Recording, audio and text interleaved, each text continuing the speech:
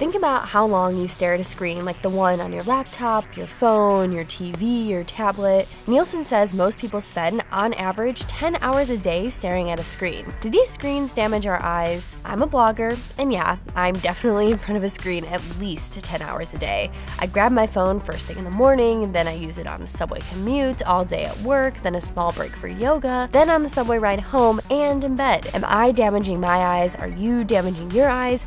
Are we doomed? Here's the good news. Screens aren't going to make us go blind. The devices that we use do not appear to cause long-term eye damage. That's Dr. Rebecca Taylor, an ophthalmologist in Nashville, Tennessee. Instead of real eye damage, you might experience some eye discomfort, like blurry vision, dry eyes, watery eyes, and tired eyes. These symptoms even have a name. It's called computer vision syndrome. I know my eyes feel heavy after a long day of staring, but a doctor isn't going to worry about my long-term health. So don't be scared by that really intense name. Still, my eyes are irritated and it's annoying. We likely experience computer vision syndrome because we blink less when we stare at a screen, according to optometrist Allison Bozung from the University of Iowa. So our blink rate slows pretty significantly in some studies, up to about 2/3, so about 67%. Slower or less blinking. And it's not easy to consciously blink more. I'm very aware of that. You'll probably look a little bit crazy if you try, so instead, use eye drops to keep your eyeballs moist. Make sure they are for that purpose and not for redness relief. Take breaks too. Most doctors recommend the 20-20-20 rule. 20-20-20 rule. 20-20-20 rule. Which says that for every 20 minutes that you're on a computer or staring at a screen, take 20 seconds to stare at something 20 feet away. It requires more energy to focus at a near target than it does to focus at a distance target.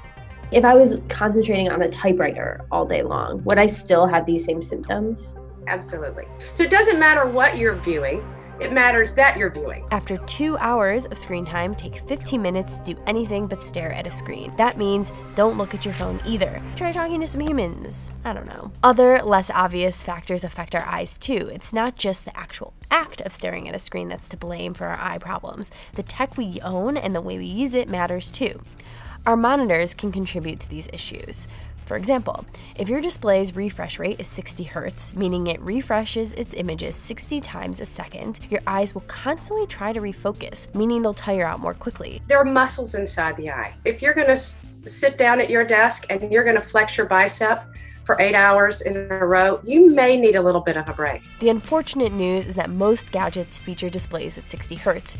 You can try buying a new, more expensive gaming display with a faster refresh rate, or a new 120 Hz iPad Pro, or maybe even the Razer phone.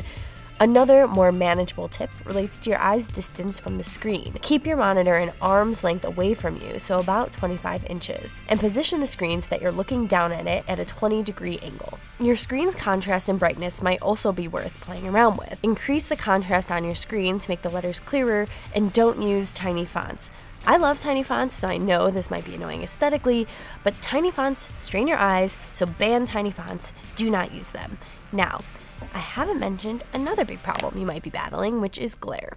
Glare can make it difficult to stare at your screen and will additionally hurt your eyes. An anti-glare screen filter could help, as can anti-glare coatings on glasses. Also, try to avoid having extreme sunlight on your screen or harsh overhead lighting. Your screen experience is highly dependent on your environment, obviously, so you want to make it perfect. Along with glare, maybe you've heard about blue light coatings and blue light filtering glasses. They're super trendy right now, and glasses shops are often trying to convince customers to add them onto their orders.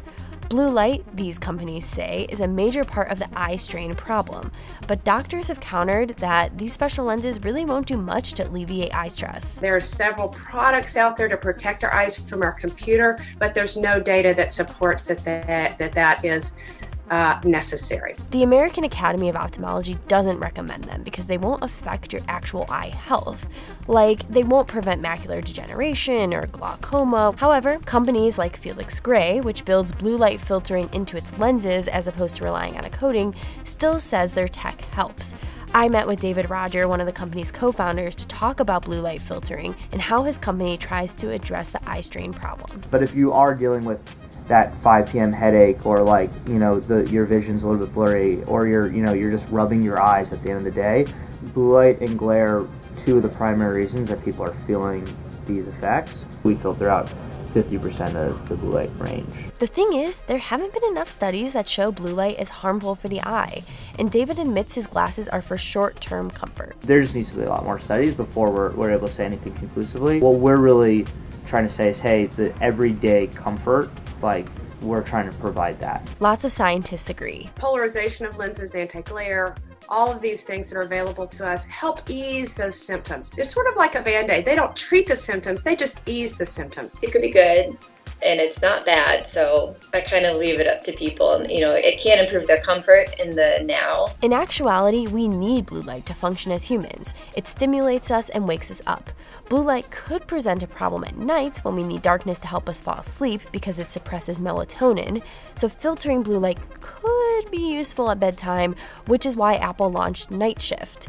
Although tests of that technology and similar apps are inconclusive. Ultimately, if you're worried about computer vision syndrome or just the amount of screen time your eyes experience, take a break. Don't look at your phone, your TV, or laptop before bed. Read a book, do a crossword, watch the sunset, relax.